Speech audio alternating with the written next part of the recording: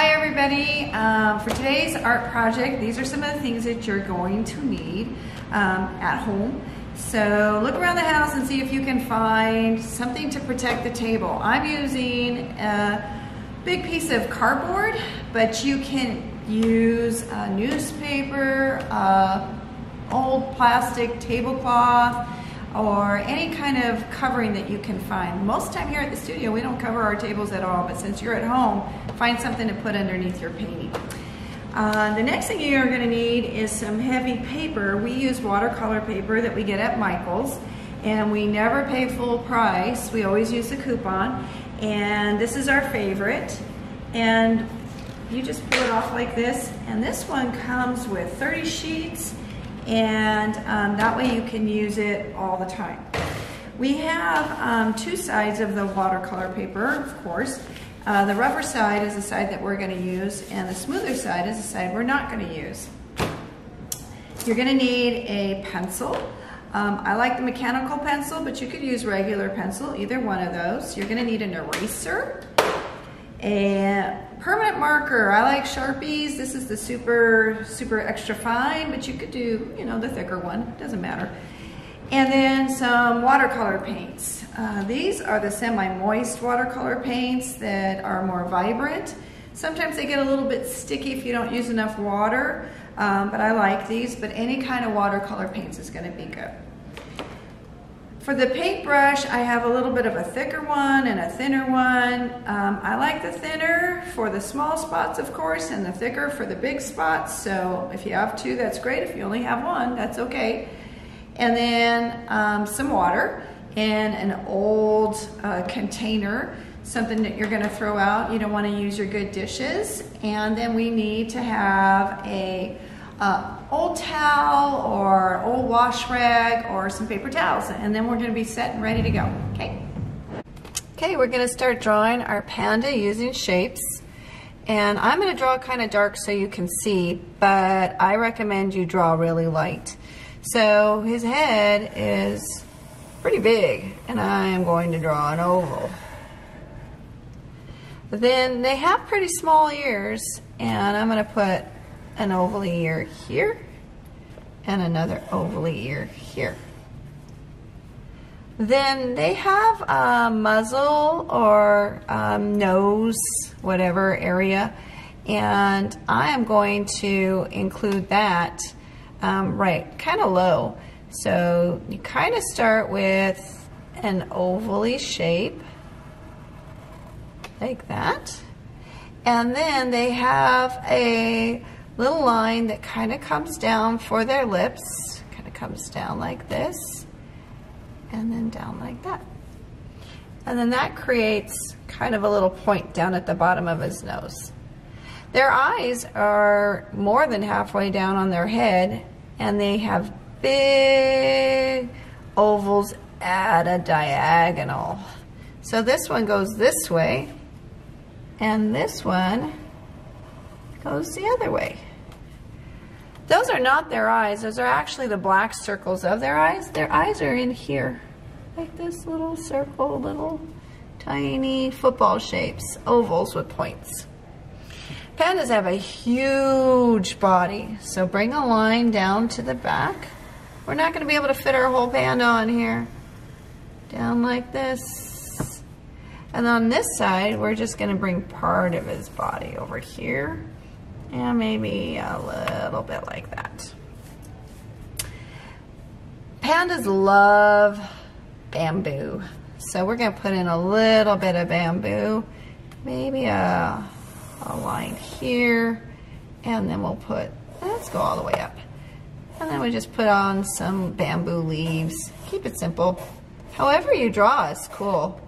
I'm just making recommendations, but you can make it however you want. If you want to change it up and make it different, go for it. And I'm going to put, now that I have that leaf on there, I'm just going to put, make my pencil a little bit longer. I'm going to put one little arm over here. Just like this, like he's grabbing it. You don't even see the whole thing. If you draw yours differently, that's even better. This is just, I just give ideas. Let's put a couple more areas of bamboo. Okay, perfect. Okay, now we're on to outlining our drawing, and you'll need a permanent marker for this. I like Sharpies, but any kind of permanent marker will work. This one's the super fine tip, but you can use the thicker tip if you like. And always make sure that you put your cap on the back so that you don't lose it. And when I outline, you can change your lines at this time. So I kind of go a little bit messy. And because the Panda has some fur, and I like those natural lines, and I go pretty fast. I'm just going to come along here and go long down, come back up. If you want to make your bamboo even thicker, you can double up your lines, make your leaves go around everything. Hopefully you drew a little lighter than I did so that your lines will come off, your pencil lines will come off better than mine will. I'm just going to go all the way around. Bring it up, go around our nose, around the black parts of your eyes. And remember, you don't have to be right on the lines with this. Now for your eyes, I recommend that you go ahead, because when we paint, it's going to be kind of hard to paint this little tiny eye in here. So what I like to do is I'm going to go ahead and I'm going to color this eye all the way in, except I'm going to leave a little white spot. So you know that little eye is in there. And that's called our sparkle. Everybody has a sparkle. And that's because their eyes are wet. So I'm going to go ahead and just color this whole eye in, but I'm going to leave a sparkle. If you color your sparkle in, don't worry about it. Or if one eye's bigger than the other like mine are, don't worry about that either. As soon as we start worrying, then we're going to stop doing art. So I say all the time that we don't want to have perfectionist paralysis, because as soon as we want to be perfect at something, there goes that anxiety level, goes all up, and then we think we have to be perfect at everything. And that's the beauty of art. You can change it and make it how you want it to be.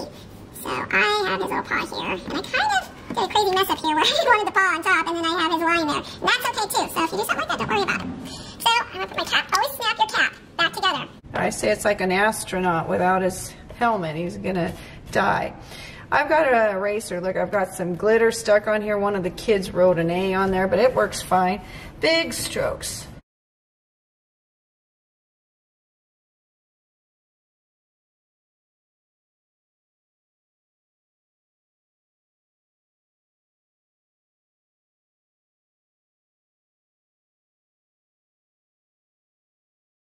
Look, I erased his chin, so I'm going to put that chin back on. Okay? And then we're going to get ready for paint. What we're going to do is we're going to put some water on our watercolors, because that's the magic ingredient. So I'm going to put a little dab of water on my blue. You might have a different blue, doesn't matter. On the green. My green might be different. The yellow. Some on there. And let's put some on the black. I don't have any brown in my set, but if you have some brown in your set, you can use brown. These are semi-moist watercolors, which just means that they never really dry out. And so the colors will be a little more vibrant, although sometimes more sticky. Yours might take a little more going around in a circle. There's all different kinds. First thing we're going to do is we're going to do our background, our sky. So very carefully, what I like to do is I like to go all the way around my bear. And if you add water, then you won't get the streaks that so often happen with watercolor. Sometimes I'll even paint with water the whole thing first, but just be generous with the water. See how that just kind of went right in there? That's okay if you get it in a spot that you don't want it to be in. So I just kind of go around and add water, especially in these tricky areas, these little small areas. You want to add some. See how that just kind of follows the water right in there? And normally we go light to dark, but I'm going to do my sky first because the leaves can go over the sky, but not the other way around.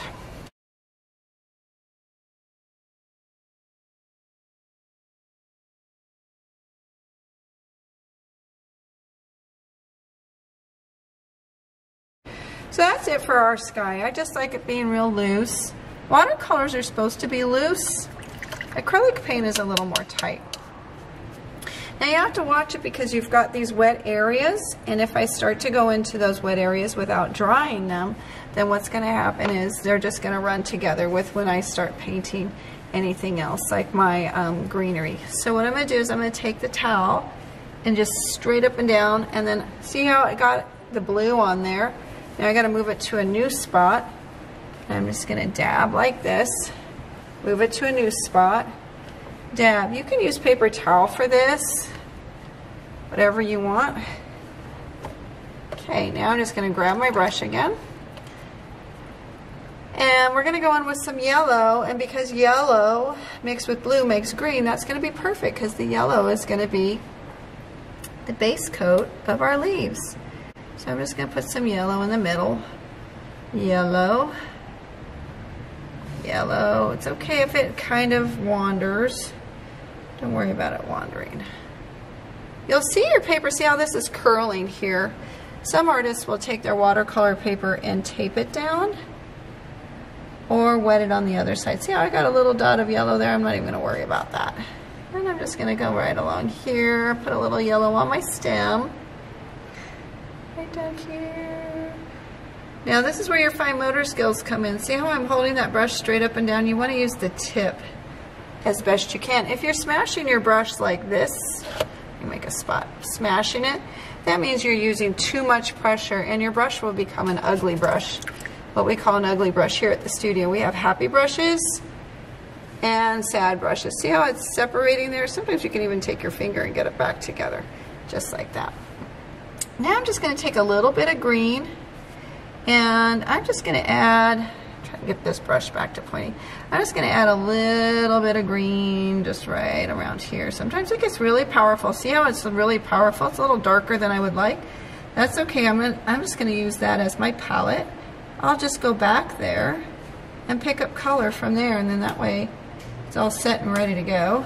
I want kind of a green, yellow-green, loose look, and it should be pretty good. And go around here, pick up some from over there. See, I've got this crazy puddle here because the paper is curled. Don't worry about that. I'm just going to come right back over there and fix that.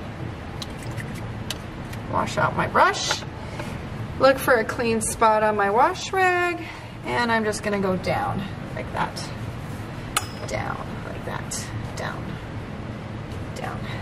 Now down here in this zone I'm not so concerned because my next thing is my black, and the black is going to be the most powerful color, and black goes over everything, so we're good to go. Okay, this guy's going to be done in no time at all. Now, I like to kind of work from the center out on this because my sky is still drying a little bit. And I can always add more. And that's coming out really nice and dark. Really nice and dark. Because I let that black kind of soak in. And my brush is a little messed up on the ends here. So that's okay. I like kind of having that furry look. So I'm just going to go like that right around his eyes there. And I've got one dip on here and it's going for days, so that's nice. Go around this way, around his eye, go so carefully. If you go over his eyes, don't worry. He has black eyes, it's hard to see them, so you can just put a little white dot later. So I got his eyes going. I'm going to make clean my brush off a little bit for his nose because I want that to get it kind of pointy because the nose is a little nerve-wracking. So I do want to get it just right in here. A little bit more water. And I'm just going to go around like this. Line it up. Best you can. If it goes crazy, just make his nose bigger. There's no way to do it wrong. Okay? Ear time. I'm going to kind of go up with an upward stroke, just kind of like this, just to kind of give him a little bit of a fuzzy look up here on his ears. And if you want to leave some white spots, that'd be cute. You can kind of make it up. We use the Panda as inspiration for what we're doing, but you can have it however you want it to be. So I just kind of go in like this. Remember, you don't want your brush to get ugly though. Okay, now we get to go in for this whole section here. And I'm already thinking I got to be careful going around my bamboo and right here where my arm is. So I'm going to get a little more water. I'm going to start way up here. And I'm just going to kind of bring his hair down, kind of a little crazy here. And I think to make his arms show up, what I can do, even though, you know, sometimes it doesn't show up, I'm just going to make it watery right there. And around my, I'm going to put a little safety zone of water right around my bamboo, just to make it so that it doesn't go in that zone. Okay, and then I can get back in here, get some more water, just kind of calm down real fast. I did have that extra line there, I kind of went over it. And just right in here a little bit more careful. Go in the direction that you think the fur is going. So if you think the fur is going, you know, fur on a panda bear is not going in circles. That's more of a, I don't know, a sheep or something. So I'm just going to try and get his hair to go down or up, kind of this way. And getting real close to his chin, coming out this way. And let me just tell you, there's a really great website for the World Wildlife Fund, and it has all the information about all the threatened species. The panda is on there, the giant panda from China, and it's really cool. They've got a great website that you can learn all kinds of fun facts about all the animals, the geography, what's affecting their habitats, why they're vulnerable or endangered, and what we're doing to, what are we as humans doing to create these problems for these beautiful animals. So how are we going to fix it? And it's kind of cool because the World Wildlife Foundation has all these ideas and things that we can do as humans to make it better for the animals that we share this planet with. So you want to think about those things, you know, as we go about in our everyday life. Now here, I've got this whole area where his little arm is going over there, and I'm not even going to worry about it being all perfect. Now when it dries, my friends, what I think you should do, not now, but when it dries, I think you should sign your name in pencil, right here, or maybe over here. Don't write it real big across the top, or maybe write your name, you can write your name on the back, but it's more professional that you sign your name on the front, small, and then write the year, at least the year, 2020. So thanks for painting a panda with us, and then we'll do another animal another time.